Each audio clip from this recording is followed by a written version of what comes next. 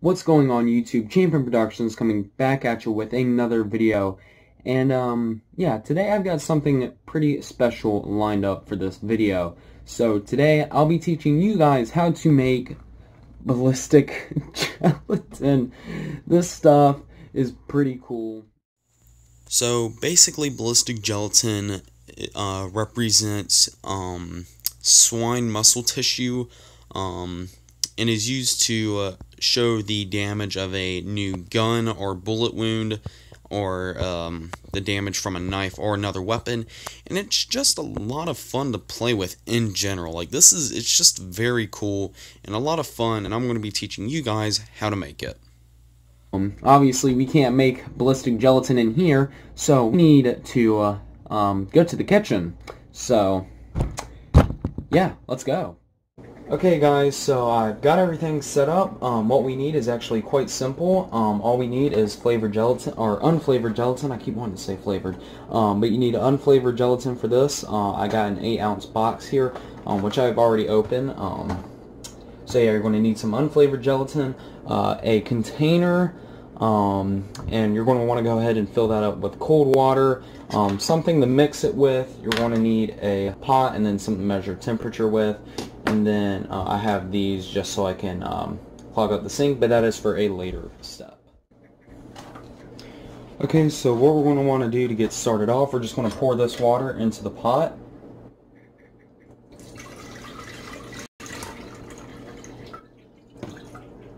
Just like so, and then we can set this off to the side for right now.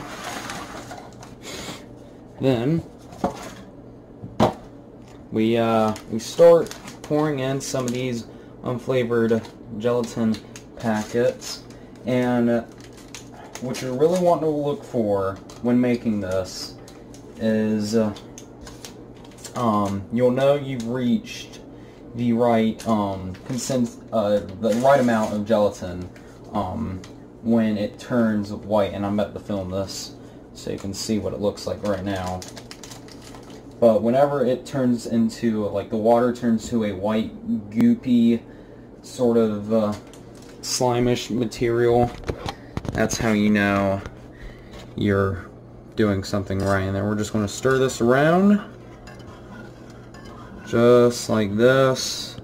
And we're going to pretty much keep doing this until we get a nice, white, gooey slime, so to speak. So, yeah, I think this is a good time to time-lapse, and then I'll come back with the next step. Okay, so I know I didn't give a specific number of packets to pour into this, and it really just does depend on your mold. If you use a Tupperware container like I did, you're going to want to pour about 17 to 19 packets in this. But if you lose count, all you really need to look out for is for the water mixture to turn into a white glob. Really, that's the best way I can describe it. But once it gets into this white glob, then you can move on to the next step.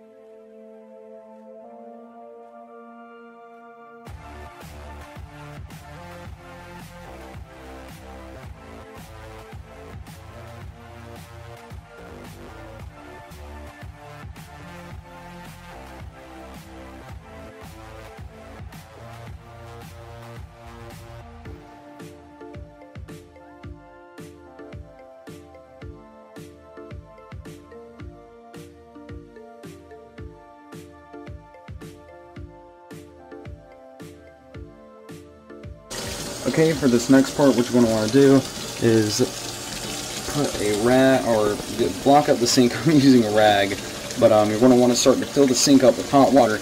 Then you're going to want to take your gel. You're going to want to take your unflavored gel and put it in the sink whenever it starts to fill up. Okay, now that we've transferred our mixture into the sink, we can begin to boil it down, and we're just going to start stirring it until we get a nice smooth liquid. We're not wanting any of this blobby mess that we got right now, so we're just going to start stirring it until we get a nice smooth liquid.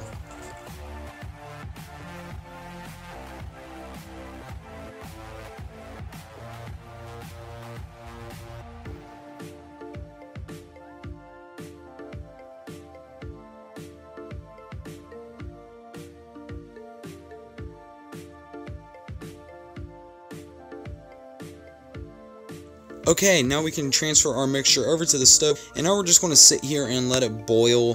But you got to watch the temperature. You don't want it like actually boiling. You don't want to let it get over 120 degrees. But once it reaches 120 degrees, then you can take it off the stove and pour it back into your mold.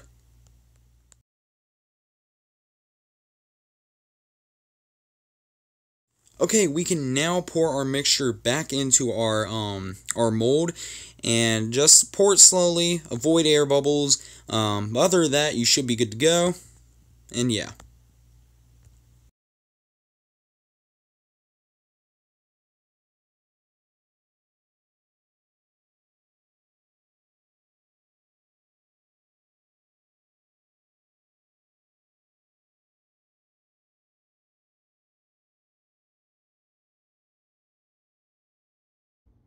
So after all that, you're going to want to let that sit, just sit out for a minute, cool off. Then you're going to want to put it in the refrigerator, and then just leave it there overnight. And then when you get up, there should be a nice container of ballistic gelatin, just like I have here. And yeah, so we're going to let that sit in the refrigerator overnight. This stuff is awesome. I'm sorry. I mean, it's just... and it's almost transparent. Anyway, we're going to let that sit overnight. Okay, so it is the next day, and yeah, we left our ballistic gelatin to, we left it in the refrigerator overnight, so I'm going to go get that, and I will bring it in here, and yeah, I'll be right back. So yeah, I've gotten our ballistic gelatin out of the refrigerator, and here it is. And now it's left to do now is just pop it out in the mold. So what we're really just going to do, just sort of fiddle with it for a second. Now you can make a mold release. I don't really know how, but I know you can. I have heard some people say something about making a mold release, but you don't really need it, but it does make it a little bit easier when popping the gelatin out. You just want to be careful not to really damage the mold or the gelatin or the mold for that fact if you want to make more than one batch. There we go. And it will begin, you can sort of see like it will begin to peel off, and then you can just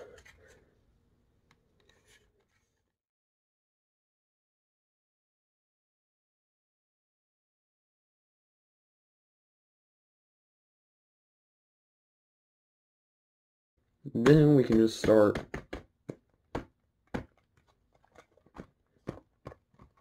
hard to catch this all on camera, but just give it a few good taps, and voila, we have our ballistic gelatin. So yeah, here it is. Now it didn't mold evenly or perfectly, because it was I noticed this when I got out of the refrigerator. It was sort of on a slant, so it is a little bit slanted, so to say. But I mean, you won't be able to, you can't really tell that. That's just like a mold thing, because when I was looking at it at the top, I could sort of see that it wasn't all even, but that doesn't really matter. And that is how you make ballistic gelatin from unflavored gelatin. Now, you guys are going to want to stay tuned for the next video, because we're going to be doing something with this gelatin. So yeah, just be sure to be tuned in. But guys, that's all from me. I hope you all found this step-by-step tutorial useful. If so, be sure to comment in the comment section below. But guys, that's all from me. I hope you all enjoyed. If so, be sure to click like, comment, and subscribe, and hit the notification bell so you never miss a video from my channel. That's all from me, Champion Productions, signing off.